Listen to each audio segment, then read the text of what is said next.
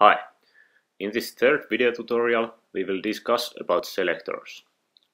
TestBench is essentially about commanding browser to simulate user interactions. To instruct where the interactions like clicks or keyboard input is targeted, we must be able to refer parts of the user interface.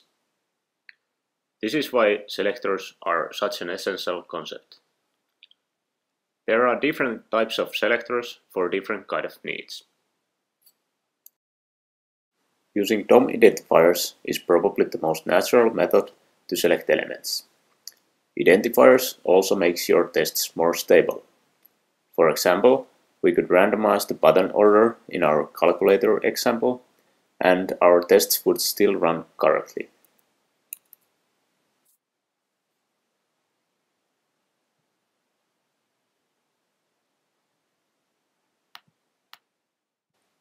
The downside of identifiers is that you need to assign them in your application code. In Vaadin and Quit applications, the method is called setDebugID. Even though you wouldn't use plain ID selectors, you should note that other selector types aid from identifiers as well. TestBench provides a special selector type for Vaadin. Let's look at those selectors while we have identifiers on.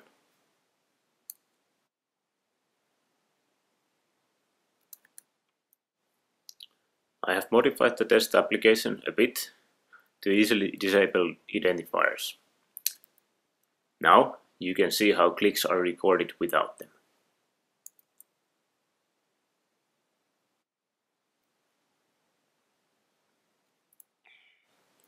I will copy those two mouse clicks to TestBench test so you can easily see them how they actually look in the code.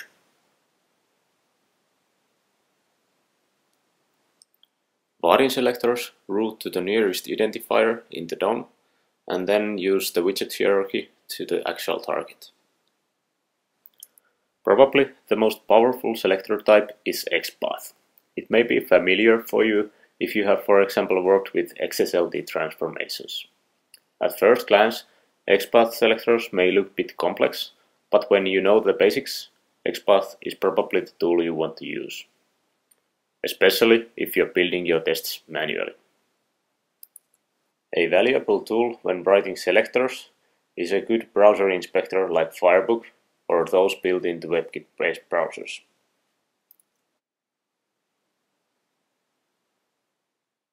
The recorder can also build XPath selectors. XPath is most often used if you move Vaadin selector type to a lower priority.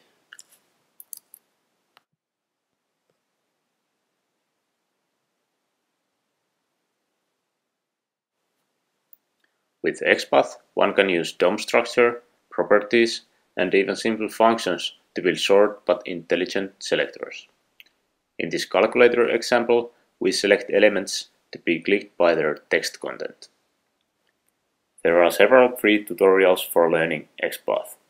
If you're not familiar with it yet, do yourself a favor and spend a moment with one of them. These were the most essential selector types. TestBench supports several others out of the box, like using CSS selectors or plain class names. Check the documentation of PyClass if you wish to learn more about them. In the next episode, I will show you how smart selectors and some intelligent Java code can make your tests far more powerful than those simple recordings that repeat some simple user interaction. Thank you for your interest.